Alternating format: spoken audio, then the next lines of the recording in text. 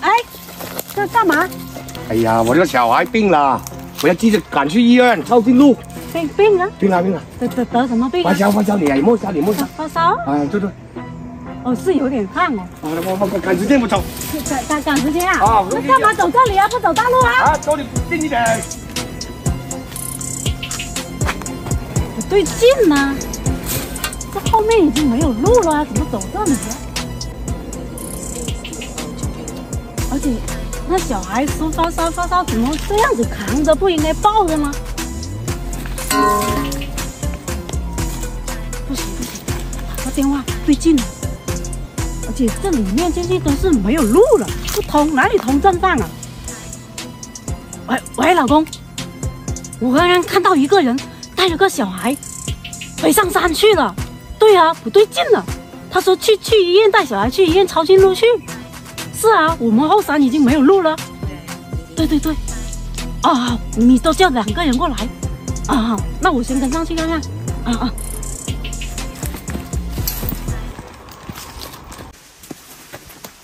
哎呀，终于赶到这里了，先绑起来。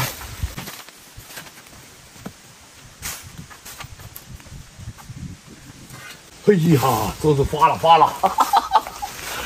，100多万啊，妹妹！哎呀，打个电话给老板才行。喂，嗨，老板。哎呀，搞到货了，2条啊！哎呀，6、7岁吧。对呀，起码要100多万呢，我跟你说哦。哎呀，那行，你尽量快点哦，在那个老地方，我在这里等你啊。哎，120就120万吧。哎呀，多少就多少吧。好的，快点。啊，好。哎呀，小姑娘啊，就靠你们发财啦！哎呦，那么久啊，掉头！嘿，快！英国，快！哎呦，你搞这2个的时候有没有跟踪？没有啊，没有啊，放心，在这里都跟你交易好几回了。不过多段时间了，风险有点紧。我知道，我也怕。搞完这一单，我也不做了。哎呀，我跟你说，这2个现在要降价了不？刚才就跟你打电话的这个120万了，没有那么多。哎，你怎么能这样子啊？多少？80。哎呀，100万了，算了，80万。哎呀，你这样子下次我不跟你交易，反正我一次最后一单了。哎呀，干嘛？哎呀，走，干嘛？有水。就是他们这2个。哎呀，你刚刚真是人贩子啊！我下山的时候，我看见他就不对劲，他扛着一个小女孩。哦，就是那个小女孩。赶紧中吧！哎呀，是不是你带他们上来？我哪里知道？我都告诉你了，风险有点紧了，哎呀，还上去了，不小心一点了。哎呀，你看看现在你们2个光天化日竟敢捉小孩呀？还有没有王法啦？哎呀，我们哪里懂那些？我们只想赚钱。犯罪儿童啊！你们拿？没有，我们带过的好的生活。对，好的生活是啊，好的生活。你们山卡拉里面太贫穷了。是啊，我们得介绍给那些有钱人，是啊，当领养。还这么随意啊！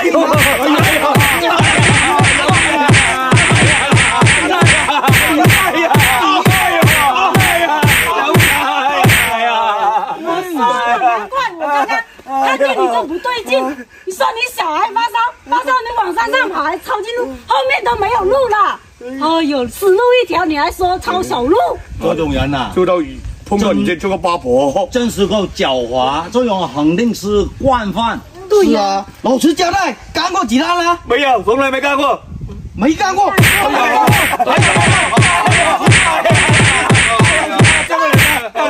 干个2单，只2单吗？5单。5单，老师的。巴掌，哦，真的是丧尽天良啊，一点点良心都没有。如果是你的小孩，你会怎么想？对呀，你们把小孩卖到哪里去？我们老婆都没有，有什么小孩？是啊，我们那么结婚，这辈子就要看钱。把小孩卖到哪里去？个个想分到有钱人家。哎呀，丧尽天良，你们！哎呀，搞得多少家庭不能团圆，你们搞到多少家庭支离破碎啊！那不是像是这种人呐，必须要受到法律的严惩，不能放过他们，不能放不要啊！不要啊！放过我们，我把钱给你们了，你们放我开钱的吗？开钱的吗？我们不要这臭钱，这3款都要你的。这个赃款拿着，等下去公安局那里去，让他们。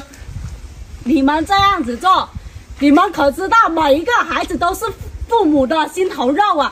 你们还有没有人性啊？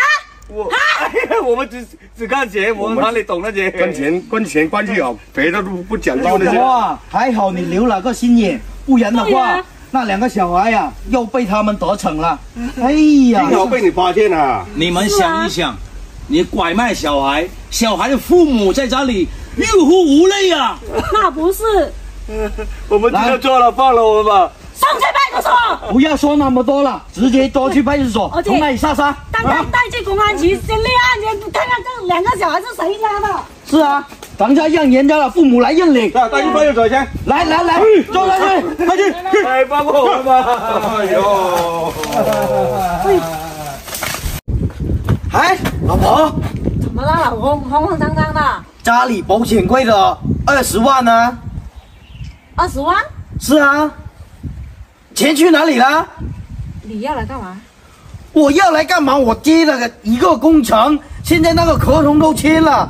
如果我不把钱拿出去发给人家那些工人开工的话，我要双倍赔偿给他们呐。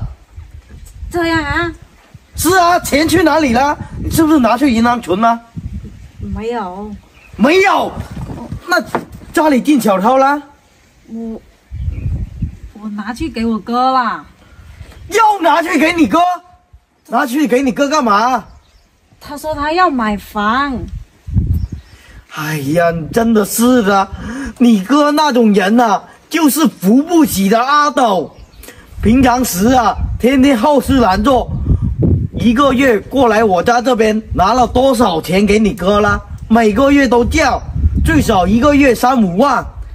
我做个工程，我容易吗？我在外面拼死拼活的，我们家现在还没买房，怎么就拿钱给你哥去买房了？他跟我说他买了房就要娶媳妇了。你相信他那种人，你真的是，我不单只说过1次你，叫你有什么事情要跟我商量，这么大的一笔钱，为什么不跟我商量一下？可是他那时候跟我说，他说他女朋友要看见他有房才会愿意跟他在一起，所以我就给了他了。那我现在我那个工程怎么办？难道拿不出这笔钱的话，到时候啊，真的是要坐牢的。那你当时你也没跟我说，那钱是要来接工程的。那你有什么事能不能跟我商量一下啊？那时间你那段时间你不是忙吗？我一时间我忘了跟你说了。我这几年辛辛苦苦打拼来的那笔钱，你说拿给你哥，你就拿给你哥。平常时拿个3、5千的，我就从来没有过问过你。可是20万了，这么大的数目啊！那怎么办？现在怎么办？你哥在不在家？赶紧回去。应该在吧？叫他拿过来还给我们先，我真的是要急用。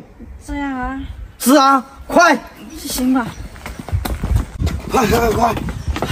老婆啊，如果说那笔钱真的是要不回来的话，我真的是工程都亏了，而且的话，人家还要告我呢。赶紧叫你哥出来！我看看哪个开奖。哥，谁呀？这样当成干嘛？哥，我哥，哎，哥，干什么？我还没睡醒哎！我上次给你拿的那20万呢，你能不能先还给我？是啊，什么20万？你上次不是说要买房吗？问我要20万，我给你了呢。哎呀，都买房啦！买房？那房产证呢？房产证啊，合同啊。那个、啊，还没领到。是这样子的，你妹夫他接了个工程，现在要急着交款，如果交不出来的话，到时候要挨坐牢的。没有说那么说的那么严重，没有这回事了。而且还要双倍还给人家赔款。赔就赔了，你不会去其他地方借吗？不是你能不能先把钱还给我急用啊？大舅哥啊，是这样子的，我接了那个工程呢，合同都已经签了，结果我回来问你妹叫他给钱，平常时我的钱都是给你妹保管的，他说全部都拿给你了，你是不是真的拿去买房啦？对呀。拿去买房，那你拿那个房产证跟那合同出来，我们拿去卖掉给人家。哎呀，你说我这个卖的怎么说这种话啊？给了我就是我的啦。问题是你妹夫现在着急用钱，我不能把你妹夫送进去吧？老实告诉你吧，那个钱没有了，没有了，钱呢？赌输了。哎呀，真的是。我就知道你是这样的人，平常时每个月回去叫你妹给个3、2万的，那些我都不说了，我就知道你是这样的人，真的是无底洞啊，扶不起的阿斗啊！你怎么拿去赌了？你当时跟我说好了，你说买了房，到时候就娶媳妇了，你骗我啊你！我不这样说，你会给那么多钱我吗？真是。3天2头，叫你工作又不工作，叫你做点事情，你又说我忙过那些几千万的那些大老板一样，我真的是服了你了，像是兜上你这个大舅哥啊，真的是寒了我的心啊！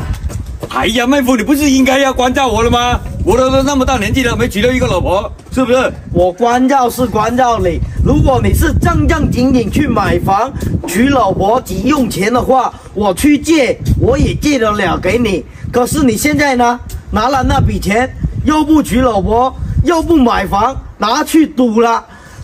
那20万能够买一套房吗？买套房要100多万了，那你首付都不够。哥，我以为说用那钱管多一点，我直接买下来了，谁知道手机背了。哥，那你当时你跟我说，你那女朋友说要买了房，那你女朋友呢？那个女朋友在 KTV 上班了，她现在要说我没钱没错的，又不跟我了，分手了。你要我怎么说你啊？你去那种地方找女朋友，那种女人可靠吗？那种女人每天都是花天酒地的。我不去那里地方找，我能找到爱情吗？那有才有爱情。我不管，现在你把那笔钱赌输了，那笔钱你不管怎么样也给我拿出来，不然的话，老婆，你之前不跟我商量过，就把钱拿给你哥了，你现在让我怎么办？如果说到时候我真的是被告的话，这个婚离定了。你天天都是拿钱回人家，我不说，而且这样护着你大哥。哥，你快点想办法把钱还给我啊！把我去卖了啊？割我的肉啊？抽我的血啊？那我总不能让你妹夫，你让我怎么办啊？去借啦！你们那么有钱，你认识那么多大老板，怕什么？当初你要是跟我说你要拿去赌的话，我绝对我一分我都不会借给你了。我也不想啊，我也想赢啊。你天天你都是这样子，欺骗我，不好好去干工，就去赌博，天天去赌，10赌9输啊！你现在把你妹夫的工程馆都赌埋了。我也不想啊。亏我还为了你好，以为你买了房就能娶个老婆，以后我有嫂子嫁了。可是我真的，哎呀，把钱还给我啊！你发疯了是不是？快点啊，想办法啊！我不想跟你妹夫离婚啦。我哪有什么办法叫妹夫？你认识那些大老板，叫他们先借着嘛，是吧？我现在还想叫你多借一点，翻身的。像是你这种扶不起的阿斗，我真的是没眼看了。这笔钱我自己想办法。以后的话，我跟你说，再拿1分钱回来，你就自己想办法拿给他吧。以后我的1分钱也不会给你保管，我们离婚。哎，大白，大白，完了，哥，哎呀，怎么办呢？完了，我总不能让我老公去坐牢吧？真的是，早知道我不把钱借给我哥了，我真的是后悔啊！以后真的1分钱都不能给他了。大白，哥，大嫂，哥，谁呀？哥，你还有人回来啊？哥什么哥？我不回来能去哪里？都离婚了。离得好，离得妙，离得呱呱叫。离婚了。不要那么大声嘛！刚刚离婚，你又那么大声凶我。我不说你凶谁。当年老爸老妈怎么说你的啊？叫你不要远嫁，你偏偏嫁那个姥姥，嫁那么远干嘛啊？现在又离婚回来了，活该报应。你现在知道老妈现在在去哪里了？你知道她去哪里了？啊？他们还过得好吗？还过得好啊，过得好了，在天堂上面过得很好，很快活。真的走了？走了。你远嫁了第2年他就走了，你知道没有？真是被气死了。哎妈，大嫂，怎么回事啊？这个脸被老公打的。被老公打了？活该报应。哟，怎么下手那么重啊？你管他干嘛？管这边去。哎呀，老公，这毕竟也是我们的麦呀，怎么不管？你都不知道，你当年没嫁过来的时候，老爸老妈都是被他气死的，你知道没有？当初老爸老妈极力反对不让他远嫁，他偏偏要说嫁。本来那个户口本我藏起来了，老爸老妈藏在床底下面，他竟然把那个户口本偷漏了，拿去跟那个人跑了，搞到1分钱彩礼都没有，都不说。啊！老爸老妈直接被他气死了。老公，你少说2句，还少说2句。真的是，你现在回来干嘛？这样子，你还这样子骂他？回来住啊！离婚了，还能去哪里？你想回来住啊？没有门！哎呀，老公，你给我有多远滚多远！你背2个肥钱货回来干嘛啊？你忍心让我流浪吗？我都没地方去了。当年你怎么说的？跟这个家1刀2断啊！你现在又回来认我这个哥，我没有你这个妹。老公，你少说2句。本来他离婚回来都心情不好了，而且还被打了个满身是伤，你还这样子骂他？他就活该报应下界。哎呀，他那是以前年轻不懂事，被爱情冲昏了头脑啦。那现在你把老妈救活了吗？啊？有后悔了吗？世界上没有后悔药，你知道没有？过去都过去了，他既然回来了，就给他回去住嘛。过去，你们过得去，我心里过不去呀。老爸老妈现在在山上，马上要清明了，你要去见，你去山上见他。我现在很生气，我现在不想见他。他毕竟是你的亲妹，你怎么这样子对待他？他已经只有你这个亲人啦。老婆，你不要管那么多。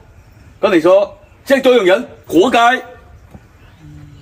真是的，发生这种事谁也不愿意呀。我跟你说啊，现在我没空了。刚才人家打个电话来，那工厂马上要开工了。我跟你说，你不要给他进这个家门啊！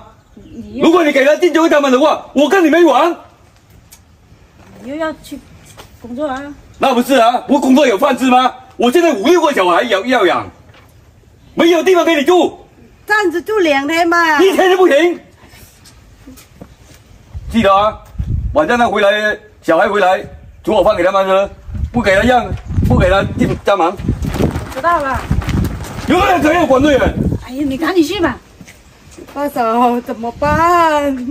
老妹，你也真是的，你当初怎么不听他们的话？哎呀，当年他说他只爱我一个，对我好，谁知道生了2个肥钱货，他又打我，就跟我离婚了。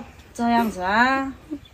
不过你刚刚也看见了，你哥那脾气那么冲，我也不敢给你进去。等一下他回来，估计还要动手打我。那怎么办？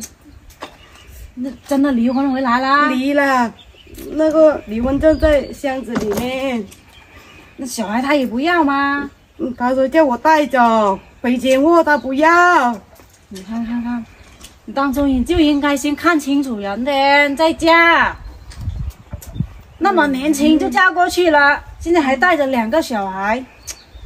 哎呀，行了，这样子吧，既然你哥也不给你回去，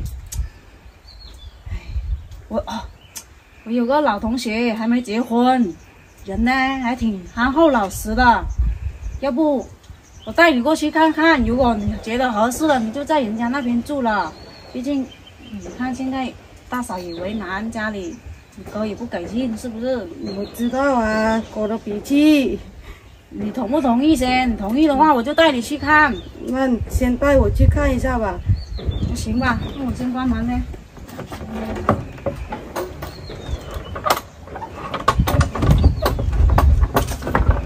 走吧。过来，老妹。你看，像你现在带着2个小孩也不方便，是不是？家里没有一个男人的话也不行。看看人家也不要嫌弃人家。我知道了。如果家里穷一点无所谓，只要2夫妻同心协力，以后都会有的。啊，我知道了，先叫。那我先叫门了。大飞，大飞。哎，谁呀？我呀，大妹呀。哎呀，三妹老同学过来了。是啊。哎呀，你的小孩呀？不是，这么漂亮。这是我妹的小姑子的。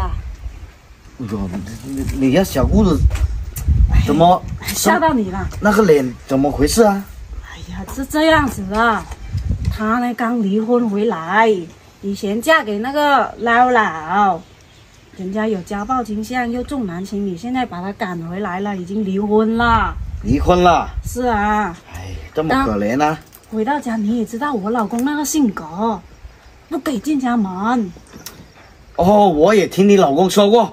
说以前不听父母劝的远嫁的那个小姑子啊！哎呀，别说了，等下伤心事就别提了啊！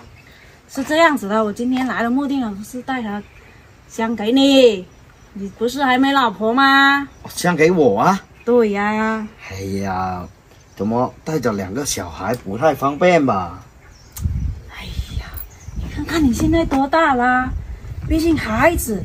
你看，你又不用出力，就直接可以当爸了，而且是女儿哦，2个都是女儿哦。那你她还能生吗？能啊。她老公只是嫌弃她生2个女儿，他们家重男轻女。不过你不能有重男轻女思想哦。放心吧，我不会像是别人一样重男轻女的。我跟你说啊，现在生男生女都是宝，特别是女孩子啊，养大了还可以嫁出去。过年还有腊肉吃，还有那个彩礼收呢。你会这样想就行啦。你们先了解一下。啊，哎，你好，我叫大飞，我今年35岁了。我29岁，他年纪有点大哦，但是没事，年纪大了会疼人。我家庭条件的话就比较差一点，所以说我现在30多岁了，还没找到老婆。因为哎呀，年轻的时候，哎呀，爸妈还在，卧病在床，一直照顾，没有时间找，人家也嫌弃我家穷。当初也有人相过几个给他，人家都是嫌弃他家穷，但是他人呢还是很好的。是啊，现在的话我种有几十亩的那个砂糖橘，应该过2年就可以收了。现在生活的话，条件就比较拮据一点。我好像还听说你耕有20亩田哦。是耕有啊。是啊，可能到时候愿不愿意嫁过来？只要他不嫌弃我，我是可以的。如果你愿意跟我的话，放心，孩子我绝对把他当做亲生的来养，而且到时候啊，你在家里只要会煮饭、会做菜，我晚上回来有一口热饭吃，我就满意足了。因为毕竟我也30多岁了，我也想找个老婆过日子。而且首先有一点哦，你不能有暴力倾向哦。放心吧，我这个人绝对不会有那暴力倾向的。我告诉你，到时候有暴力倾向了，我唯你是问，我是信任得过你，我才带我妹过来相给你的。哎呀，也是啊。那行，如果你不嫌弃的话，老妹不嫌弃的话，那你今晚就在他家住了。来，我抱一下孩子，这么可爱。是啊。哎呀，乖。哎呀，那三妹，那就多谢你了。哎呀，我给个红包你吧。哎呀，不用，大飞，本来你的生活就不容易啦。这里，老妹，这点钱给你。现在小孩正在吃奶的时候，买点奶粉给孩子补补。这个呢，是你哥给我的钱，我一分一分攒下来的。不用了吧，我有。用，拿着。你也不容易啊，你也有几个小孩，你留着吧。嫂子给你的你就拿着。行了，以后好好过生活啊。那行，那明天我们就去民政局登记，让你安心下来。对，好，你找个日子把结婚证领了，到时候有空再回去看看啊。好，你哥可能也就是一时生气，到时候他气消，你们再回去啊。谢谢了啊。那我就走了啊。你们好好过日子啊，慢点呢。来，进来吧。哎，乖。来，停着。要不算了吧？算什么算？今天我必须帮你讨回一个公道。下车！干嘛啦你们？干嘛呢？乖！干什么？我问你们，今天是我大婚日子，你们过来干什么？还有，这位干嘛？不要那么大声！今天就是要你大婚的日子，才找我妹过来的。你看着我妹，哎呀，跟你离婚不到半个月，掉头你要娶一个，这不允许吗？不允许吗？你看下这2个小孩多大了？叫爸爸。爸爸，给我。给钱。叫爸爸给钱。给钱。没有。离婚了这些天，你有给过这小孩的抚养费吗？一分你都没有给过，还嫌弃我妹生2个女儿，你什么意思啊？反正婚都离了，你来这里干嘛啊？是小孩的抚养费你要给呀。我不是说不给，等我结完婚之后再给。结完婚之后，之前有给过吗？这些年你有抚养过吗？你有尽过一个父亲的责任吗？生下来了，不闻不问，全部都是我妹一个人把他们抚养的，而且天天来我这里拿钱。哎呀，你就是这样当一个父亲啊？当初离婚的时候你怎么说？还要送是不是？现在你叫你大哥过来干嘛？等一下我又开你新婚，我跟你说。